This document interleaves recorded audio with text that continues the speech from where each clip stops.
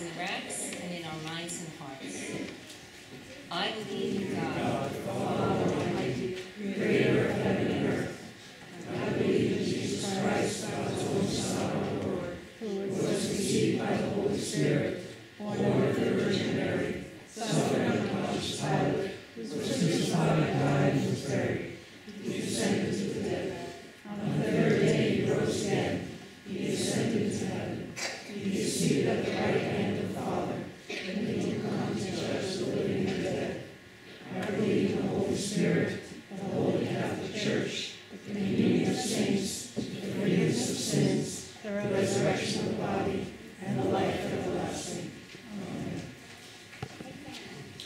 Made alive with God in Christ, we pray for the Church, those in need, and all of God's creation. Holy and ever-living God, uphold your people with your word, that we remain steadfast in our life with you. Deliver mercy and grace to us through Jesus, our high priest. Lord, in your mercy. Reclaim lands and waters that have been polluted through human neglect and greed. By your creative spirit, introduce again the vibrant and diverse life you have made. Lord, in your mercy. Establish your justice through the work of judges, jurors, lawyers, and officers of the court. Bless them and those whom they serve, so that your goodness will flow through them. Lord, in your mercy. Pour out compassion on your servants in time of need. We especially pray for Paul and Barbara and the Nieberg family, the Walters family, on the families of those who were lost on the El Faro cargo ship.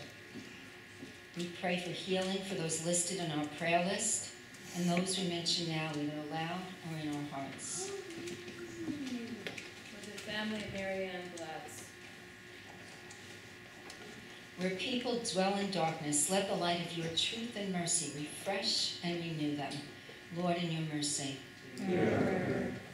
Knock down the barriers in our lives that keep us from following you. Show us how to open doors for others to enter into your saving presence. Lord, in your mercy. Be with all those in our military and those who minister to them spiritually, physically, and mentally.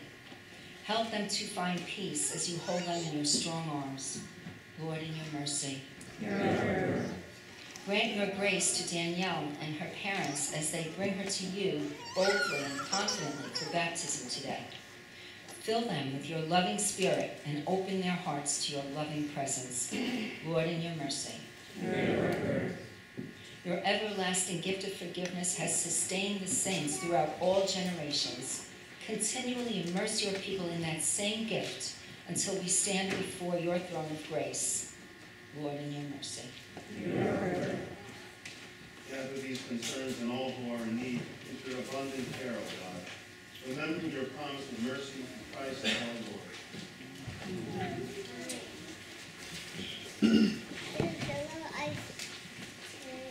Blessed be the Holy Trinity, one God, whose name is majestic in all the earth, who rescues and heals in every time of trouble, who does all things well. Amen. Let us come before God seeking forgiveness and life.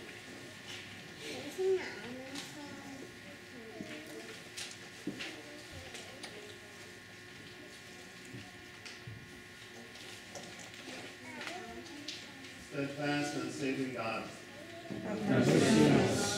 We confess to you all the ways we turn from you and harm one another.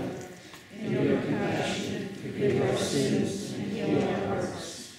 Bring us to the arms of righteousness, the fruits of gentleness and peacemaking, the sheaves of wisdom and justice. Through Jesus Christ, our Savior and Lord. Amen. In the name of Jesus, the Son of God, receive mercy and find grace in your time of need. Your transgressions are forgiven. God's love is a healing balm for your wounds. Rejoice, for God raises you up to new life in Christ. Amen. The peace of Christ be with you all.